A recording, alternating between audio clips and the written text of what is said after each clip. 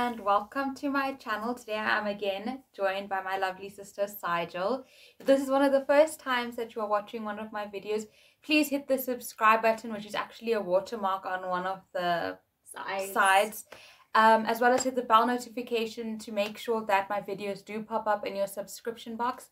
Today's video is something that I don't know if anyone's actually done it before, but Indians believe a lot in superstitions, and I'm sure many other countries do as well. And so I thought, why not make a whole video about superstitions? So if you're not following me on Instagram, please do, because that's where I asked lots of people to give superstitions that they've grown up with, or that they believe in, or that they think are funny. And that's what I'm going to be using to answer these questions / superstitions. So for the first superstition, I'm just using my sister's phone because I'm filming on my phone. For this first superstition, we got actually quite a lot. If I can show you, like, we got a whole lot. There you go. Just let it focus. Okay. So the first one that I'm going to do is from the Indian community. It's quite a lot. We know a lot of people from around the world, so it's not only our superstitions and our culture, it's all around the world, so it's very diverse. We have superstitions, obviously, being Indian, from Indians. Then we have superstitions coming up from Brazil. Then we have some from Ireland, because one of my really close friends has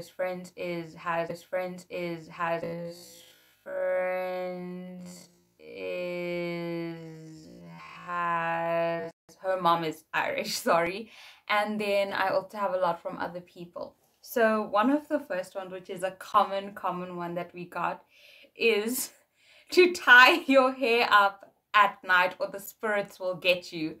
/ Seven Sisters. Yes. So the story, what my grandmother had actually told me, is that there was these 7 sisters, as Sigel said, and basically, I don't know if they died on a tree or something like that, but basically they like stay in the tree branches, and if you walk at night with your hair opened under a tree, they will come and like get in your hair and give you like bad dreams or bad thoughts. So when we were younger, our granny, especially my mom's mom, would make sure that we have our hair tied up, but not just like a bun, like a fish plait, right? And if it wasn't in a plait with my dad's mom, she'd scold us before leaving and make sure like that we had it tied. Because apparently, you know, the plait, there's 3 folds, so it makes it the strongest hairstyle for the 7 sisters not to come into. So that one was a common one. I think I got about 8 or 9 of that. So I was really happy to see that we aren't the only ones at that. But yeah, that was the first. The second one is to not sleep with your cupboards opened at night. And I'm pretty sure that I heard this somewhere, because if you ask Sigel, I hate going to bed with my cupboards open, like even if it's not just mine, like say Sigel's. And they are slightly open because of their hinges, they're quite old, but she like literally makes me like slowly push it and make sure it goes, because I'm so scared that something's like gonna come out. And I'm so sure that the whole superstition leading to that comes with why people are afraid to sleep with like their cupboards open, but it's not even like mine. If my mom's room or my sister's room's cupboards are open, I will get up and like go and close them at like 12 at night to make sure that it's like that before I close my eyes. That's how superstitious. I don't think it's a superstition, because I seriously think I'm just scared of sleeping. I'm not really superstitious. So. I think it's kind of like I don't like anything being open. Like, it's not even just cupboards. Like, I don't like doors to be left closed. Sorry, I like them to be open, but with cupboards I like them to be closed. With my like desk drawer, my chairs, everything must be like in or like closed. I don't know where that comes from, but maybe it's because I heard the superstition when I was young. Is to touch your hair or like pull a strand of your hair when you pass a cemetery or a funeral home, or when you see a hearse on the road. And it's just like respect. And along with this, I don't know if anyone said this, but to also not keep your feet on the ground and you have to pull your hair. So literally we'll be in the car like this. And like we'll be pulling our hair until we like the hearse isn't in our sight anymore, or the cemetery's gone. And it's a very big thing. Like as soon as we used to pass when we were young, it'll be like feet up, hair pull. And it was like, if you didn't do that, it's like, what's wrong with you? So in a car, if there was like 7 of us, we'd have to find place to do that. Funny story. Yeah. I actually did not know what a cemetery was. So I used to think it was the bus stop signs. And there was one right outside my school when I lived in Cape Town. And literally, I would walk around like this the whole day. And people would ask me, are you okay? And then I was like, people are making fun of me because I keep on holding my hair. And she's like, why are you holding it? It's like, because you know the cemetery sign is there. And she's like, what does it look like? I just said there's like a bus on it and it's blue. And she's like, that's not a cemetery, that's I a don't bus know where sign. she got that from, because it doesn't even have the word bus in it. I don't know where she thought cemetery and bus meant the same thing. Because the one time we went past a cemetery and I didn't know what it was. And I just thought there was a bus sign right there. So I was like... That's what I thought. This poor child at like 5 years old, busy pulling her hair and going around and eating her food. Another one. All my Indian and South Asian sisters and brothers out there, you are going to relate to this like no other. And that is turning salt for ice. So it's not actually funny because it does actually work. But it's like how it's such a common thing that it kind of is funny. So basically the thing is that, say for instance, if I was in a drama show, or Sajal had her art on display, or it's our birthday, right? And a lot of people are like wishing us and stuff like that. A lot of good wishes come your way. Then sometimes it's not always with good intentions, or like if it's envy, for instance, to say Sajal like really succeeded at like becoming this huge superstar, and then people like will obviously be proud of her, but then they'll be like, oh, I wish I was like Sajal or whatever. That's like putting eyes on you. And so what you do is that night or whatever, you usually get the oldest female in your house, which is usually our grannies. They usually do it for us, but obviously they're not with us because we live in different provinces. Yeah, and my one granny, as I've said previously, passed away. My mom now does it for us almost every month, at least once. And then you turn salt and you do a prayer, and you do it 3 times. There's clockwise. More than just salt in your hand. Yeah, there's like salt and there's mustard seeds and other things, but we just say turn salt. And so yeah, you turn the salt and do a whole ritual. You do a prayer.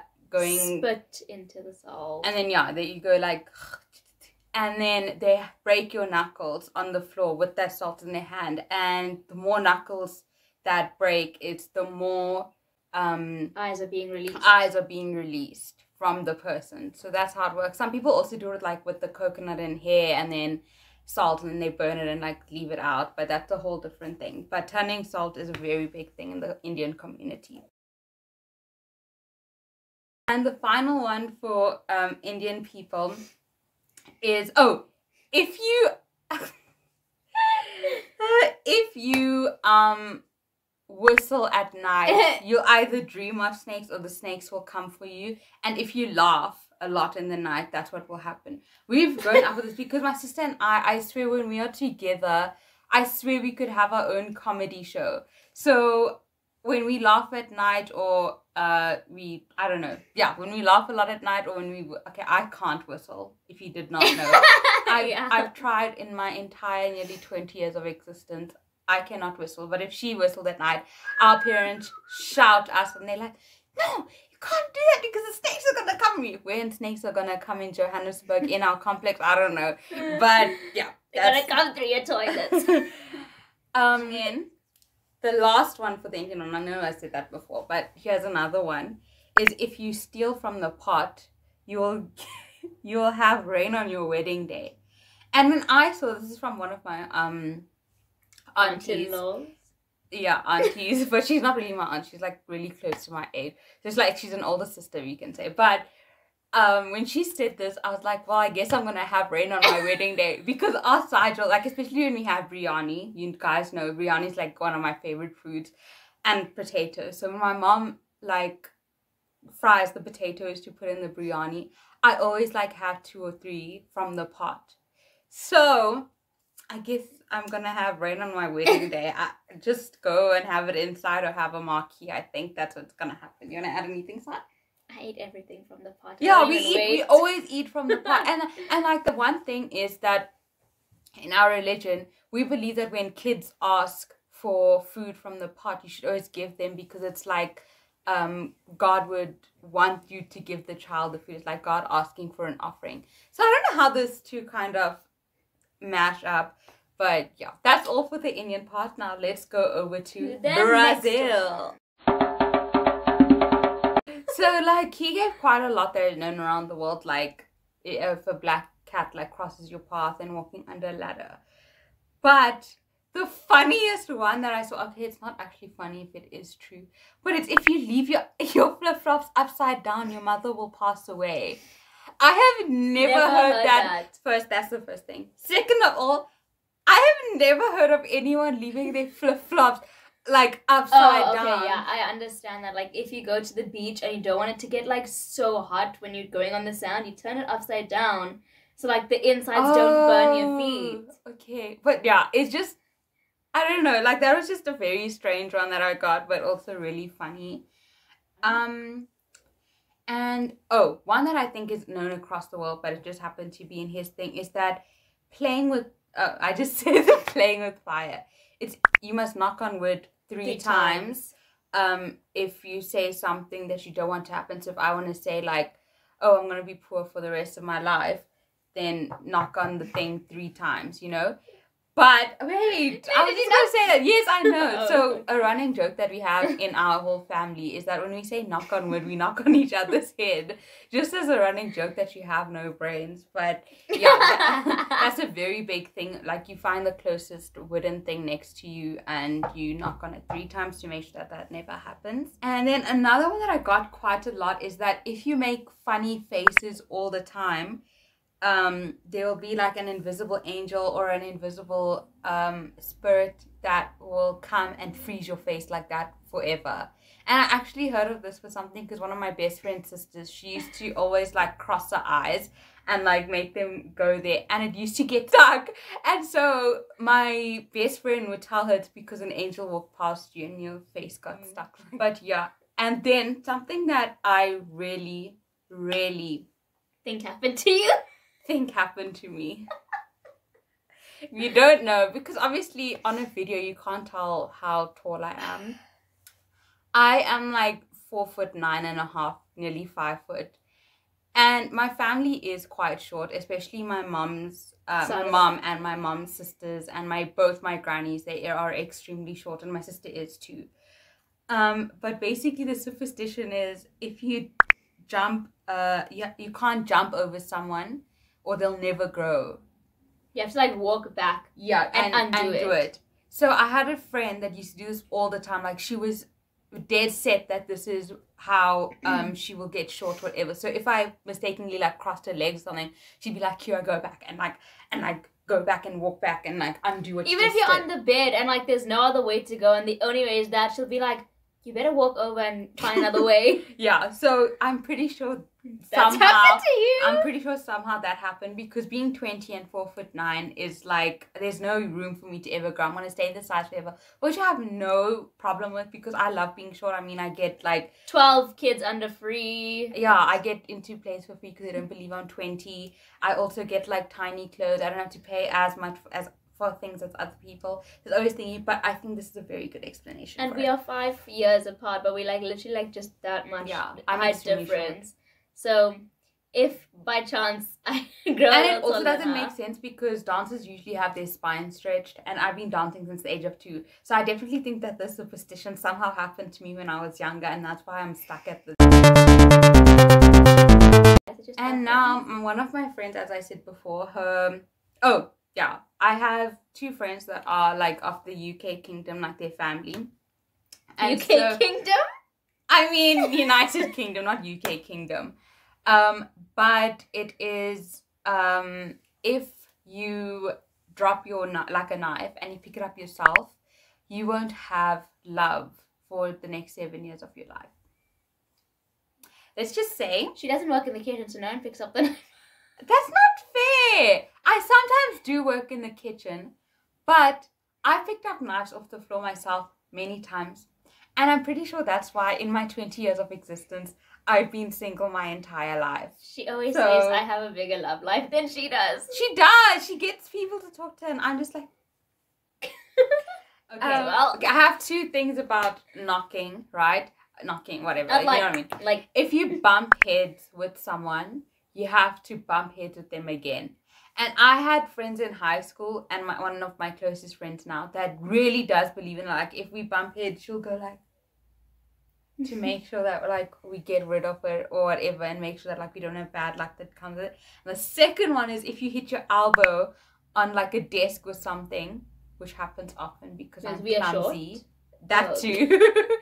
Then you have to knock it again. And my friend, the same friend, would always say like, here, you need to bump it again. Otherwise. One of the ones that I actually wanted to say is that if you, like for instance, give someone food in a container or you give them a purse, you can never give it back or give them the purse empty. So if I'm gifting Sigel like a handbag or something, I have to give like some money inside, otherwise I will lose money. And if I give some Sigel food and then she returns the container, she has to put like chocolate or something inside and not return it empty. I always return it empty. Okay, well, we live in the same house, but like other people do it because then you'll lose food or like you won't have enough food or something like that.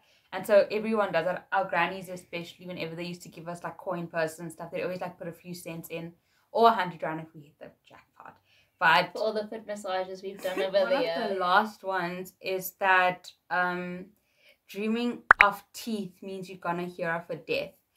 That I've heard of a lot. Sigel actually had a dream the other day where like... I think it's better. Wait, no, tell you the trauma I went through. I had a dream like my one, let me just make sure you know, one tooth, I think it was like my canine or something like that, on the bottom and the top, they were just like shaky. Like it was either the bottom or the top. They were just, one was just shaky. And so like, it was like shaky enough to like pull it out yourself. So then like, I pulled it out. This is like, a dream. I don't know if she said it was a dream. It wasn't like fully out. Like I thought like, hey, I can't feel my tooth there, but it's not like allowing me to pull it out. And then like, you just hear the sound of like, you know, like when you crack like a glass or like bite through ice, and like my whole row of teeth went away. Like it just like stuck together, like you know those magnets, like a line, ovular magnets that we had, that stick together. It literally looked like a line of that, and I was like freaking out. Like a line, like if you take out like those Invisalign thingies, that's what she dreamt it. And I've also had some of me like Invisalign. No, I know, but I'm saying like how you pull it out. That's how she pulled it out. So that is all for today. We were going to put a bit more, but I can see I already have like 22 minutes of footage, which I'm going to have to sit and edit. But thank you so much for watching. I really hope that you found this funny or relatable in some kind of sense. Drop some more comments of some more that we can do in the next video. Yes, I can make a part 2 if you guys say. I always say that. In any video, if you want me to make a part 2, I can always do that. Please do comment, guys. Yeah, please do comment. It does help to grow the channel, and being a small channel, we want all the help that we can get. Leave ideas. Tell us what we can work on as well. Please give this a thumbs up and share with people who you think will enjoy the video. And please, please, please do not forget to subscribe. As I've said, there's like a subscribe button either here or here. It's like a small square with a K. Or it's down below. I also have other videos which you can go and check that are also linked down in my description box, as well as if you go into my my whole video list, you can go there. But yes, I hope that you guys have a fantastic week ahead, filled with lots of love, light, happiness, and positivity. And thank you so much for watching again. Love you guys. Bye.